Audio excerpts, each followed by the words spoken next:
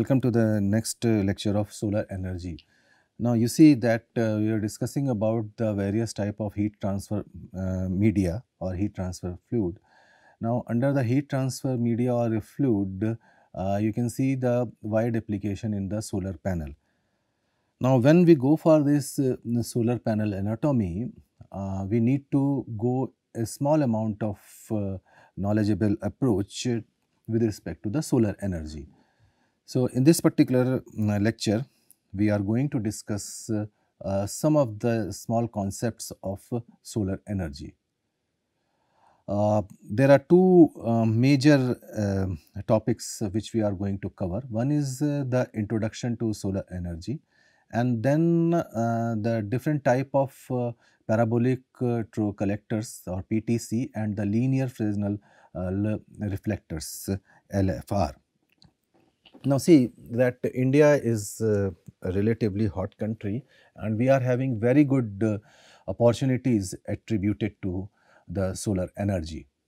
And usually in Indian context, we do have 200 to 250 days of a bright sunshine with normal, you can say the direct normal irradiance of about say 4 to 7 kilowatt hour per meter square per day. That means a huge opportunity, huge avenues with respect to the solar energy. Now, solar thermal energy is usually created when the incident solar radiation is caught and transported as heat to perform different beneficial uses. Now, with the depleting resources of crudes, sometimes it's a very challenging aspect, and that's why various government organizations, they are giving more and more importance or impetus towards the use of some alternative energy sources, and solar energy is one of the best candidate. So, while we consider the things that the crude or natural resources are depleting, it becomes essential to think about various alternative renewable or direct sources of energy, or above all low cost energy. Technology avails to obtain thermal energy from sun as a free source of heat, getting up to 3000 degrees Celsius temperature output, and solar energy is available in abundance. Now, see, when we see a lot of opportunities, avenues, quantum, etc. So, the obtained energy, it can be utilized in various applications, including water and air heating, preheating, cooking, distillation, food processing, etc. Furthermore, a new concept of green building is coming up, and for past decades, past couple of decades, various regulatory bodies, they are introducing this kind of concept. Basic objective of this particular concept is of having the self-energy sustainable buildings. So, the solar structural design is the dominant source of complying the energy demand in such type of buildings. The National Institute of Solar Energy, they have an estimate of country's solar potential to be 748 gigawatt, assuming that solar photovoltaic module, they cover 3% of the waste land area. So, you can analyze and you can imagine that how much potential we do have with respect to the solar energy.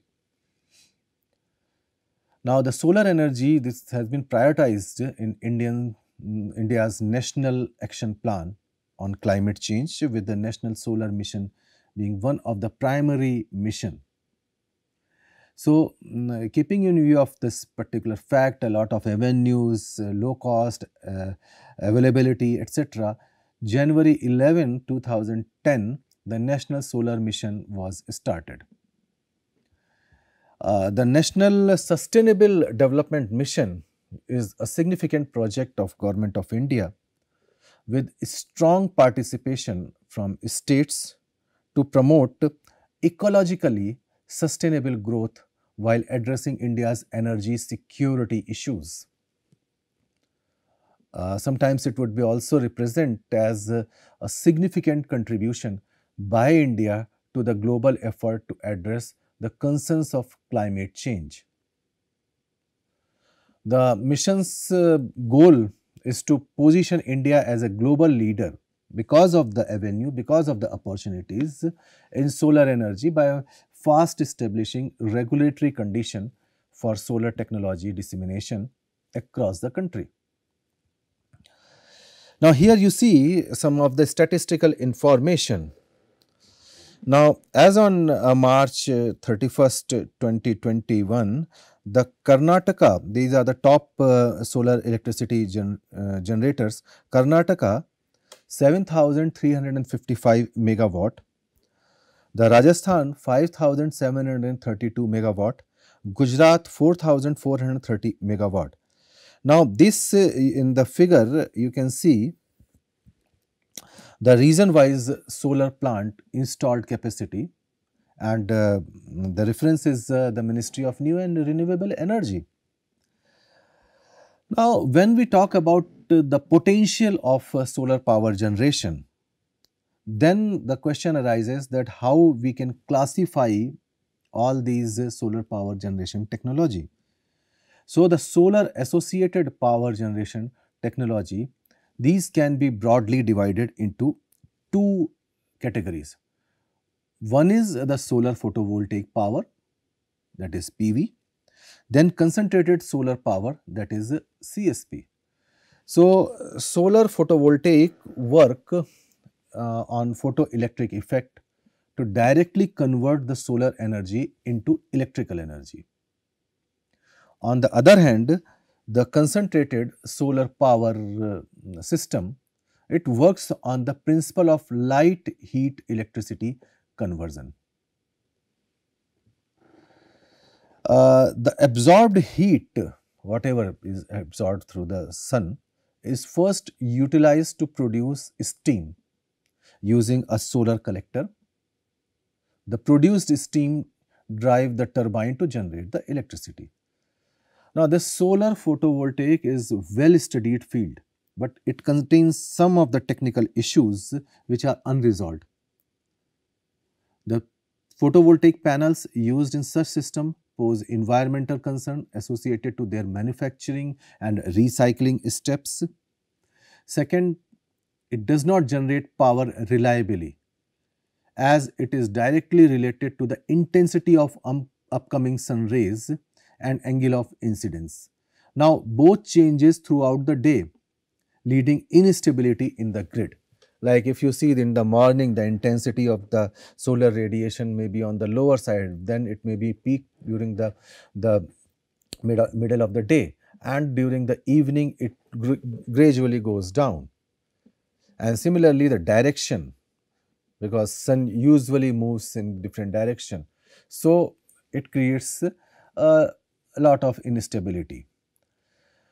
Now, the serious wastage of light is observed in various systems. One way is to resolve such issue is the use of storage devices for smoother operation. But when we are using the storage devices, that means we are having the storage batteries. This reasonably increases the cost of production. Therefore, the use of batteries are not widely accepted in market nowadays. Now, concentrated solar power can overcome these limitations, providing the stable electricity generation system with minimal harm to the environment. The use of costlier battery is also not required due to its unique heat storage assembly and auxiliary electricity generation parts. It integrates the energy storage and electricity generation within the system. Moreover, the adjustment pattern ensures smoother operation and longer grid life, thereby improving the reliability to these systems. Now, these CSP in near future, this can help to improve the power generation through free and green sun energy, helping to reduce the carbon footprint. At present, the adoption of this CSP seems challenging, mostly because of the higher cost compared to the other resources. One of the resources is solar photovoltaic system. Um, Let us discuss about the different type of CSPs. One is the parabolic row collectors, PTC, then linear fresnel reflectors, LFR, then central solar tower and solar dish. So, first is the parabolic row collectors technology, PTC. The PTC essentially concentrates sunlight at the receiver as a linear focus to obtain the temperature up to 400 degrees Celsius. It concentrates direct solar energy and must be tracked alongside the sun. So, the movement alongside the sun needs to be tracked. This can be done through either one axis tracking, east to west, or using two axis tracking, one for east to west and other for from north to south.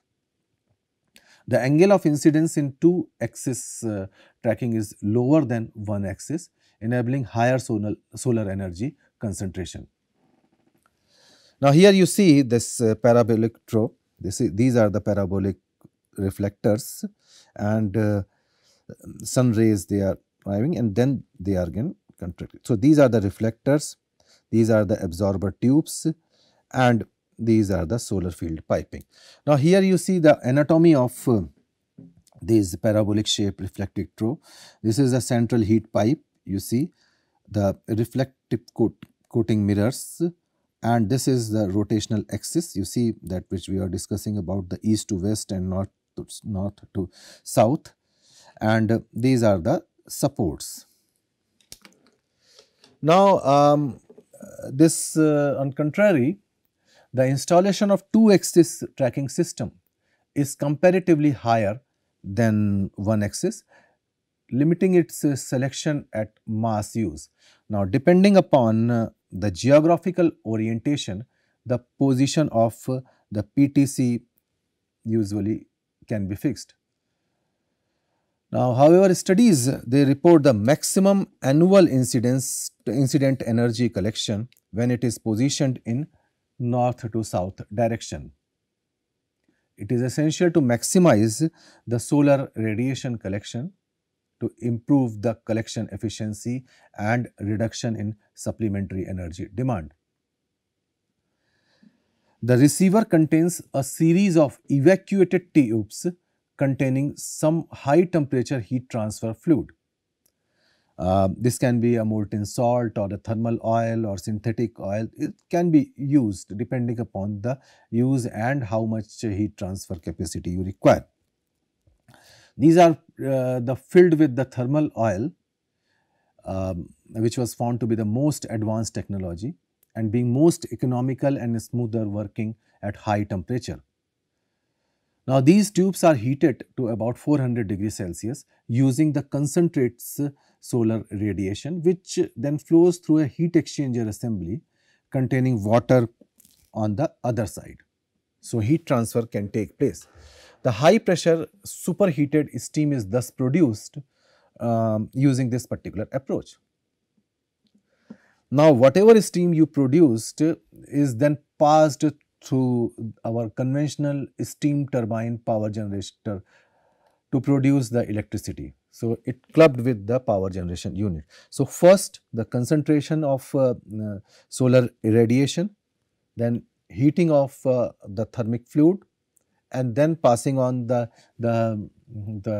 absorbed energy or heat to the water to generate the steam, and the steam then is used as the power generation plant to generate the power or to generate the electricity.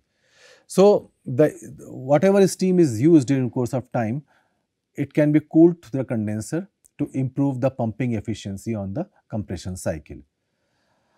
Now, the compressed water is then again recirculated through the series of heat exchanger, and the cycle continues and stable electrical output can be obtained through this process. Now, the advantages of this PTC system, they are associated to its lower operational cost. You can easily scale up, integrate, it is very handy to operate, and wider acceptability in a local perspective. Several innovations are still going on pertaining to the domestic use of PTC in cooking and heating application, because a sizable quantum of energy is being consumed in these two operations or domestic operations. Uh, there are some commercial uses of the PTC technology. This includes the 50 megawatt PTC based solar thermal power plant commissioned in Rajasthan, a grid connected solar thermal power plant which was commissioned at Gurgaon, New Delhi. Usually it generates a high pressure steam at 350 degrees Celsius and 42 bar, and it can generate electricity up to 220 megawatt with a capacity of 1 megawatt electric at direct normal irradiation of 600 watt per meter square. Now, let us discuss about the linear Fresnel reflectors technology, LFR. The term Fresnel in the LFR technology comes from the name of Fresnel lens, which consists of multiple reflecting plane, which helps to enhance the concentration of light coming from different direction in different angles. Later on, this technology was modified to obtain a linear and two-axis tracking of Fresnel system, which helps the steam generation system. Now, this LFR works as mixed power tower and PTC system containing a fixed receiver pipe, whereas mirror tracks using the control devices. Now, here you see that these are the LFR technology. We are having the reflectors. These are the reflectors, and there are secondary reflectors which comprises of absorber tubes. So, when light passes on these first hand reflectors, it goes to these secondary reflectors, and whatever the thermic fluids are there, it can get absorbed the solar energy. So, this true surface is transformed into multi-mirror facet.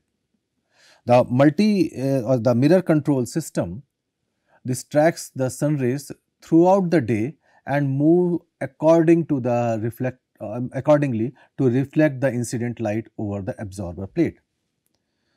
Now, the control system determines the exact mirror position for each mirror based on the exact location, date and time, and sensors usually double check the position and can induce the recalibration.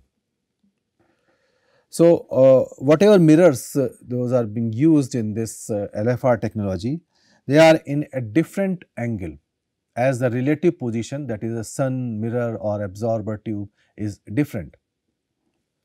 These mirrors can be flat or slightly curved, reflecting the light rays towards the linear collector containing stainless steel absorber tubes. The collector can be fixed absorber tube placed at a common focal line of the reflecting mirror. The reflectors, this can have a single or a dual axis tracker, allowing maximum collection of solar radiation in a day. Secondary concentrator is also used to place the rays according to the accepting angle. The radiation missing the absorber tube hits the secondary reflector, which again concentrates the radiation on the absorber tube. And usually the receiver is surrounded by secondary compound parabolic collector, CPC, sometimes referred as CPC reflector, which directs the concentrated reflected beam to the absorber tube. Now, the LFR technology, whole system consists of CPC reflector and receiver with two stainless steel tubes. They are walled in a glass casing. You can see here. tube, and this is the glass casing. This unit can be evacuated as the vacuum reduces the heat loss from the absorber pipe. So, these are the absorber pipes, and if you put vacuum, then definitely the heat loss can be minimized. Now, the absorber tube, they are having the recirculating heat transfer fluid, which is heated to produce superheated steam, which then finally used to produce electricity through steam turbine generators. Now, the fluid transports the heat to a process where it transfer the heat via heat exchangers, and later it is recirculated through the absorber tube. The modified LFR system allows water to act as a transfer fluid or heat transfer media, this producing steam as high as 285 degrees Celsius inside the absorber tube, and by this way you can reduce the cost of additional heat exchanger assembly. And this produced steam, this can be directly used to move turbine and generate electricity. So, you may eliminate the requirement of additional heat exchanger. There are certain specific uses, and apart from this limitation of LFR. Now, this LFR is a low temperature rising system with less efficiency and reduced performance as compared to other CSP systems.